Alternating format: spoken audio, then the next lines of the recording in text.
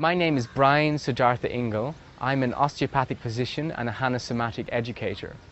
The work that we are about to present was developed by Thomas Hanna, who introduced Feldenkrais to the United States. Thomas' major contribution to the somatic field was the understanding of sensory motor amnesia. He explained to us that when we take stress into our body, a holding happens. He described this as I said, sensory motor amnesia. A muscle does two things. It moves motor and it feels sensory. When the stress of life comes into us, these muscles habitually contract and shorten, causing this situation. And then as we practice somatic education, the lengthening starts to happen. So you have to remember that somatic education is primarily dealing with the nervous system.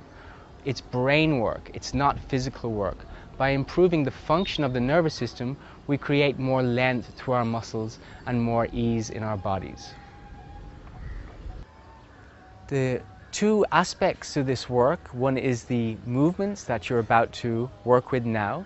The other is hands-on clinical work, which is where a somatic educator will work with the client privately and really assess their individual needs. This body of work, the hands-on clinical sessions, is very important, but it will not be presented here. So I've had 20 years of experience in this field of pain management, and I have to say that somatics is the best that I've found to date. It works like nothing else because it's based on a paradigm shift.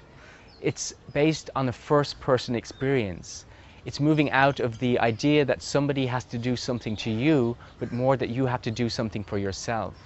So I am an educator to teach you how to make the changes within your own soma so that you have more space and more ease. We're interested in the quality of the movement, not in the quantity of the movement. So therefore, don't be so concerned about the form of the movement, but more the quality, how you feel when you move. Less is more. Work with maybe even 50% of your range of movement, but work slowly and work with awareness, and you'll surely get the benefits. The DVD is broken into two parts. One is a long practice with 9 chapters. So you must really perfect this, or not perfect, but practice this before you move on to the short practice, which is your daily cat stretch. Working with the long practice, really try to master one chapter at a time. You might work with the first chapter 3 times until you feel you're proficient with it, and then move on to the second, work with that 3 times, and then perhaps the next day continue with the practice. When you feel you're really familiar with the work, with the long practice, then you can move on to the daily cat stretch and work with that as your daily practice. Of course, with the daily cat stretch, you should do it daily, twice a day, morning and evening. First thing when you get up, last thing when you go to bed. If you're persistent, if you're patient with the practice, the benefits will surely come. Just a couple of things you should know about this practice. The surface that you practice on should be firm, like this mat, or it could be on a blanket on the floor. The second thing is you wear comfortable clothing, like Gayatri's wearing here. And a couple of things about the movements. From here, bend your knees, put your feet on the floor. Take your left hand behind your head. From here, pick up the elbow to knee. So you can see here, this is Gayatri's full range of motion, and as she comes down, she's slowly feeling into the front of her body, lengthening out of the contracture. And do that one more time. And use half the range of motion. So come up. So here's Gayatri's half range. This is perfectly acceptable, as this is as far as you can go. Now slowly come down, feeling the lengthening through here. So just to know, you can work with half the range of motion and still get the same benefit, in fact even more. From here, come to line your side.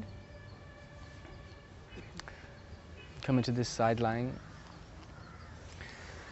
So this is one of the movements in the cat stretch. We'll just see the normal movement. First of all, Gayatri breathes into her waist. She breathes out, contracts the waist, picks up the foot. This is the contraction here, and slowly coming down, lengthening through the right waist.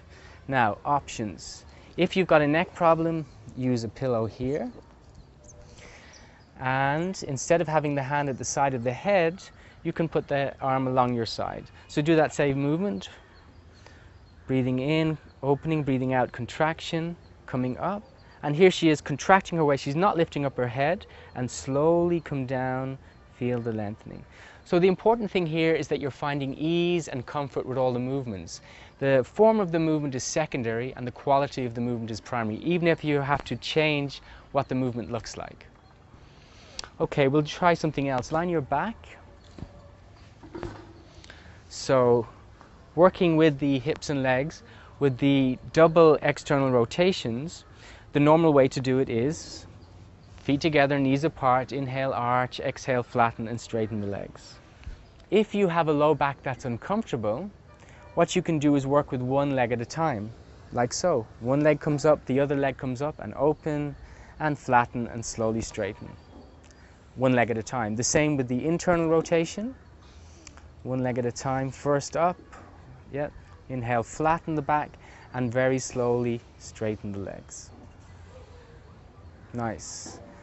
So now we're going to do the movement for the neck and shoulders. Could you demonstrate that, Gayatri? Slow, mindful movement. So if you have neck pain, you might only want to take this to half your range of motion. So this might just be enough, and then slowly come back. If you have low back pain, you might want to use a cushion under your sit bone. In fact, you could even do this on a chair. Just demonstrate this. So this is probably easier on the lower back. Or if you like, actually do it sitting on a chair if you've got low back pain.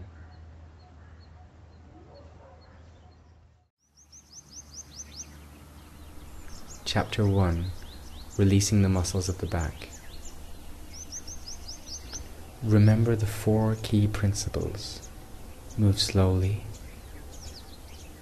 Move with awareness. There should be no pain or discomfort as you move. As you move, be aware of any internal sensations. Come to line your back. Get a sense of how you feel in your body. From here, bend your knees and put your feet on the floor. And start to inhale and arch your lower back, and exhale, flatten your lower back.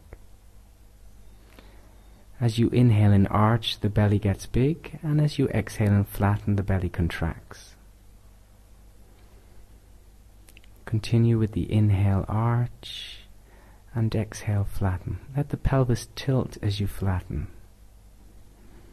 Continue with inhale, arch, and lightly push your feet in the floor to flatten your lower back.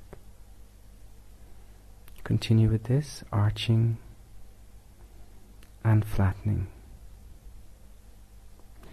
Sense any sensations you can feel as you do this movement in your lower back.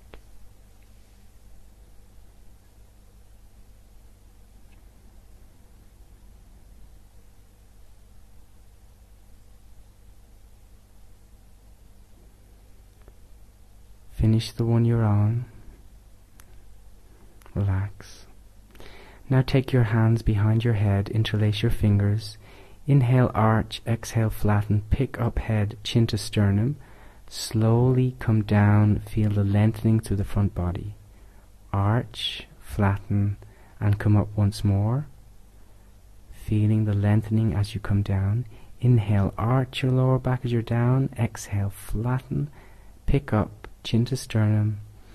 And slowly come down, feeling through the front of the body. Arching, flattening. As you pick up, the sternum goes to the pubic bone, and as you come down, the sternum moves away from the pubic bone. Finish the one you're on. Straighten your legs, arms by your side.